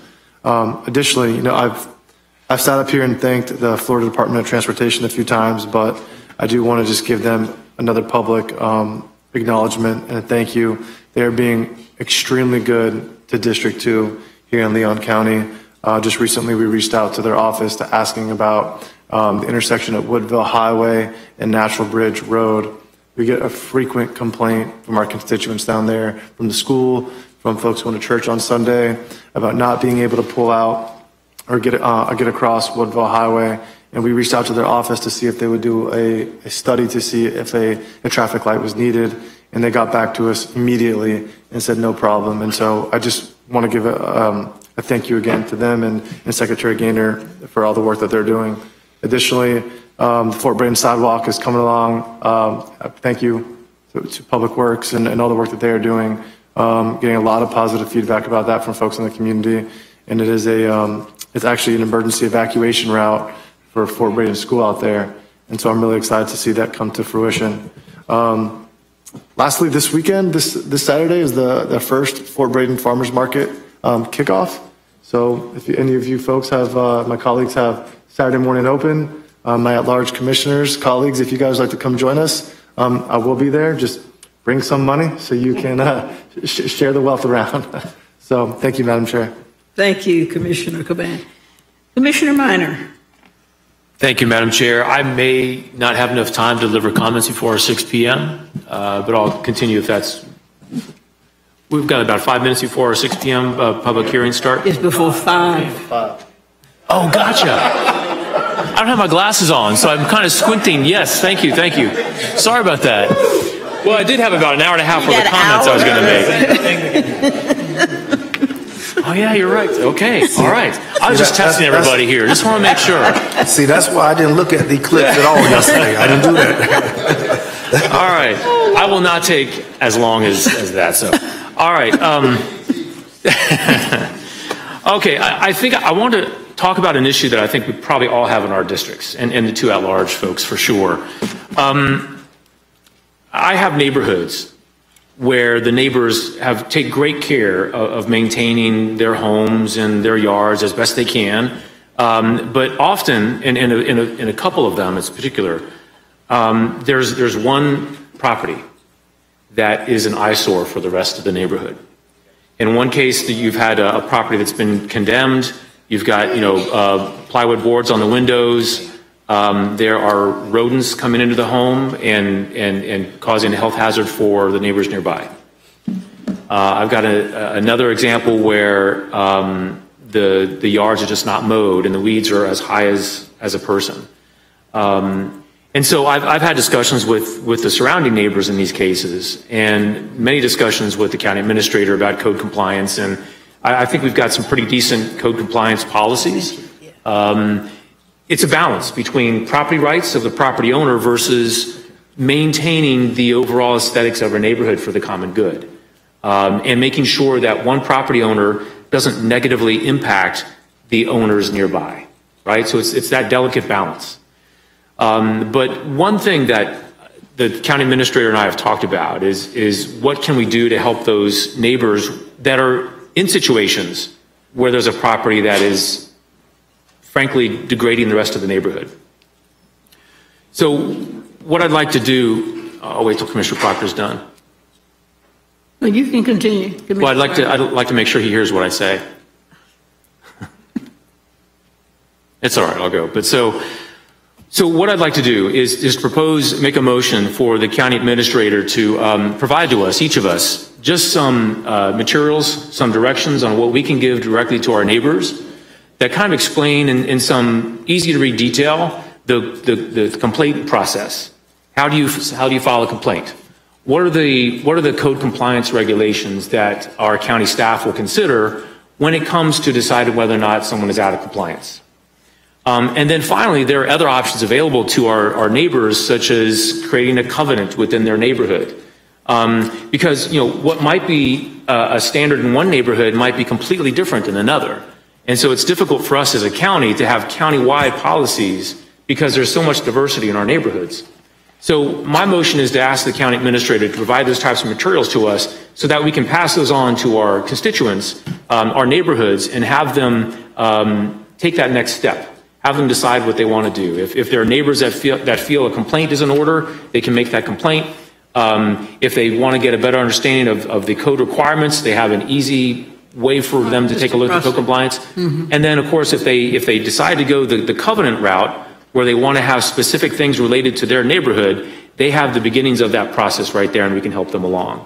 So that's my motion. I'd like to see if there might be a second for that, because I think it applies to everybody here. It's second by Commissioner Caban. Are you okay with that? Second? Okay, all those in favor, let it be known by saying aye. Okay, comments? Okay, Commissioner O'Keefe, then Commissioner Caban. Thank you, Madam Chair. I'm sorry. Sorry, Mr. Commissioner O'Keefe. I thought we were going to vote on the motion. But he has comments before we vote on it. Okay, so let him Gotcha. have his comments, then Commissioner Caban has comments. Thank you. I'll just briefly, it is a problem. We have, I've heard from plenty of constituents that we help them through the code complaint process.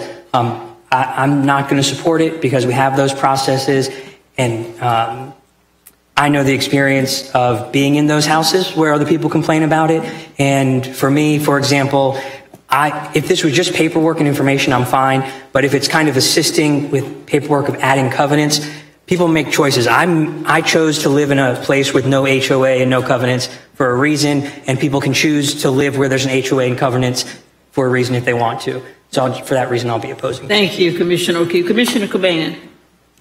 Thank you, Madam Chair. I appreciate you bringing this up, Commissioner Meyer, because this is actually an issue. We've gotten a lot of frequent complaints lately from folks in the Seminole Manor neighborhood in my district, and then folks out in Fort Braden as well, just from issues with code enforcement and what those procedures look like. So I just want to say I do appreciate you bringing it up. My question on the motion is this something to just bring back, like informative? Are we looking at making a change? Madam Chair. His motion was information. Yes. For the county administrator. Madam Chair, yes, this is purely informative. It's basically, helping us, giving us some materials that we can pass on to our neighbors so that they can make the best decisions and we can help them along the way. Okay. But no changes in policy. Thank you. And I do know that the city does have their own specific provisions. I'm not sure if it's in an ordinance or what, where properties that are in disrepair, yards, what have you, they have provisions in place to deal with that. And I think the eventual, if it's not complied with, I think there are monetary liens that are placed against the property up to the point of maybe selling the property. And they can go up into the thousands and thousands of dollars. But anyway, any other comments? Hearing none. All those in favor, let it be known by saying aye. Aye. Aye. Any opposition? Nay. Okay. On opposition, Commissioner O'Keefe. Okay. And thank you, ma'am. I just had one more thing. As was noted earlier, we had a federal appropriation of $800,000 from the federal government for the restoration of Ford's Arm at Lake Jackson. And that is a really big deal for that part of Lake Jackson. A lot of work went into it from a lot of people. Nothing like this happens without a large group of people working very hard. So I want to thank Nikki Patton and Ken Morris and our federal lobbyists at Squire Patton Boggs for advocating for it. I want to thank President Joe Biden for signing it. I want to thank Congress for passing it. And I want to thank Congressman Neil Dunn for sponsoring the legislation. So thanks to all of you, and the people along Lake Jackson are very happy about this and looking forward to some improvements in the water quality in that area. Thank you very much, Madam Chair. Thank you, Commissioner. Mine are very, very appropriate. Thank you. Commissioner O'Keefe. Thank you, Madam Chair. I want to thank Mr. Sims for bringing up what sounds like a great idea for considering establishing one qualification, adding to the many of the nature of appointees to the Leon County Affordable Housing Advisory Committee. And so I was looking through it, and it is just established by the county. And right now we have 9 members and a handful of ways people can qualify. Being part of an organization that deals with housing, we appoint our fellow Commissioner Maddox, and there are currently 9 seats. There can be 11. There are 2 vacant. but I believe those require, we could just, my first thought was we could just decide to let people know we would like to appoint someone who has experienced an eviction or is currently in a rental situation that is assisted with some sort of assistance, whether it be voucher or income limited or anything like that. But by looking at it, I believe that the person has to qualify under one of the 9 or 10 qualifications, and that's not one of the listed. Is that correct? Do you know, Madam County Administrator? Yes. Oh, Ms. Sure. For that committee in particular, what you're seeing as the qualifications are statutorily required for that specific committee, but we may have some legal wiggle room. I was just talking to Ken offline here. We'd be happy to bring that back to the board. I totally get where you're coming from and what you'd like to see, and if we've got the wiggle room, we'll bring that back, and if we don't, we'll certainly let you know.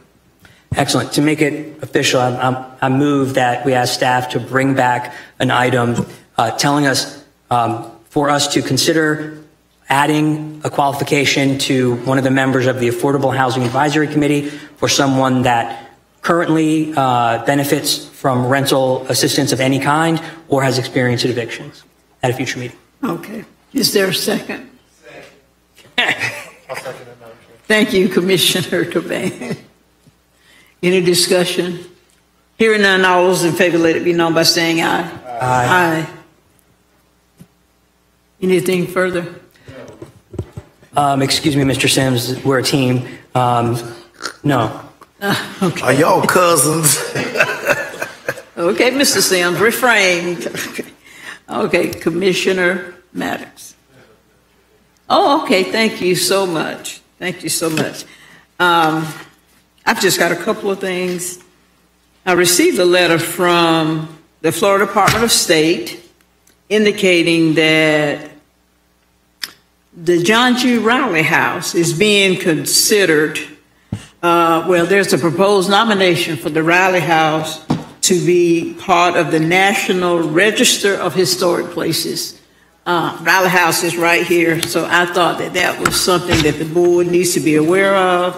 The first meeting starting the process is May the 2nd, and they've given a webinar address. And so what I can do, if anybody might be interested, we can make copies of this and give it to the commissioners, but I thought that was great just to be considered and being a proposed nominee for the National Register of Historic Places. I'll just pass the letter around and you guys can see it. The other thing I'd like to mention is this coming Friday, April the 12th at 7:00 p.m., the Florida A&M University is recognizing the fact that the football team is the SWAC champions. And so they're having a SWAC championship ring reception. So the players are getting their championship rings. So I think that's awesome. So it'll be this Friday evening at 7:00 at the Grand Ballroom. Okay, there are in the Leon County, let me read this again. I believe Leon County is a sponsor. Leon County is the sponsor. So I think that's great that we are supporting. At this time, I want to ask former County Commissioner Ms. Margaret Turnbull if she will come to the podium. We just like to recognize her. She might have a comment. Let's recognize her with a round of applause.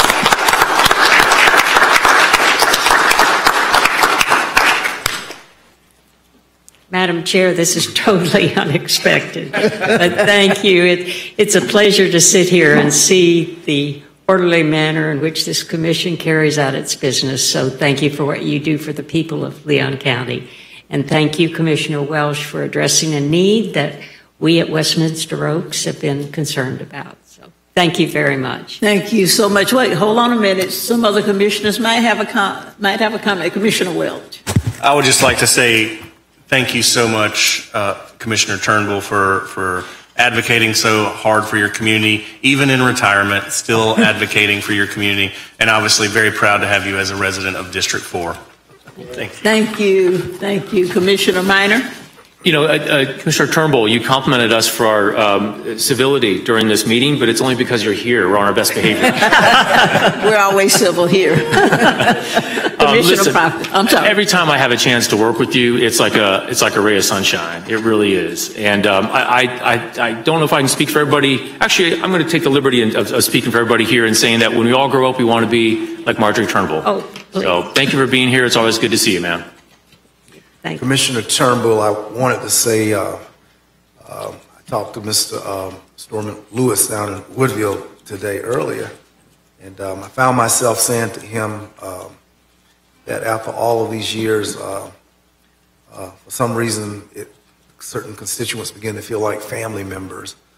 And I think that, I'm sure that Vince Long understands what I'm about to say, and Nick Maddox is probably growing to that level and state of feeling. But after so long, you acquire a sense of family in terms of doing county governance. And you've seen familiar faces, sound minds, orderly, professional deportment of a towering states lady like yourself over the years. And you've always been a high representative and standard, even in the Florida House of Representatives. So we have seen you, your level of civility is second to nobody. And you've always been a standard bearer of persons who've been on this, this particular board. As well, you know, I have never held that torch of civility as high. And you also know I've never been a standard bearer of good manners and proper decorum. But you've been excellent, and to God be the glory, and I really respect and honor you, your work and service. I'm just reaching a point now of it just means so much to see people who've been very special in our community for so long. So thank you, Commissioner. Thank you. Thank you, Commissioners. Thank you. Commissioner Maddox?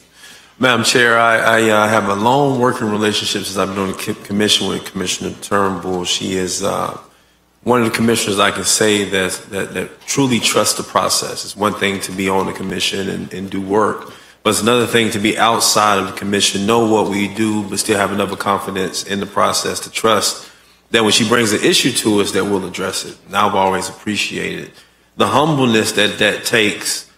Being on the outside, knowing what it is to sit here, but then trusting the process and trusting us enough to allow us to work things through the process without implementing your own expertise, because we know you know this stuff almost as good as not better than us. And so I appreciated that. And secondly, coming out of Women's History Month, you set the tone for the strength and the stature and the professional nature of the women that came after you on this commission. And Commissioner Chairwoman Cummings certainly exemplifies that. But as I think about the strong women that I've served with, the Commissioner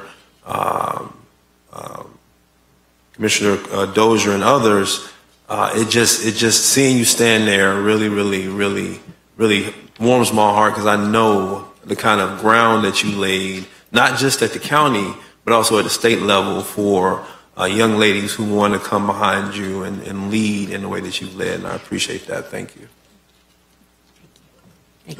Commissioner O'Keefe. Thank you, Madam Chair. Thank you, Commissioner Turnbull. I don't know what else I can add, but thank you. You're a great example of being commissioner, and I'll share to no one else's surprise. When I first started, some of the first meetings I had were with groups led by, no offense to your other counterparts, but led by Commissioner Turnbull about issues. And everything was prepared and right. How do you say it, Commissioner Proctor? Tight and right. And so just thank you for continuing to serve our community. Thank you, Commissioner O'Keefe. And Commissioner Turnbull, I certainly echo all of the sentiments of all my fellow commissioners up here. But more than them, I know that I stand partially on your shoulders too, as well as on the shoulders of other women that have sat up here.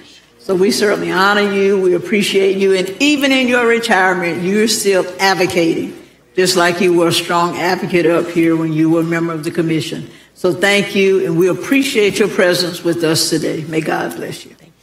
Thank you. Let's give her a round of applause. Madam Chair. Now, Commissioner Proctor. Madam Chair, I just wanted to ask, have we captured her name and commemorated her name on any public facility?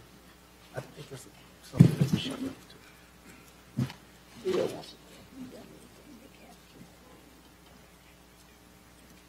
You think he would have, but we'll check.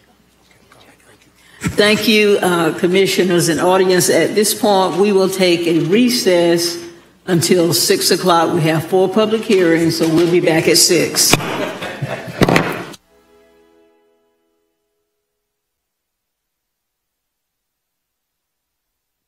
Thank you.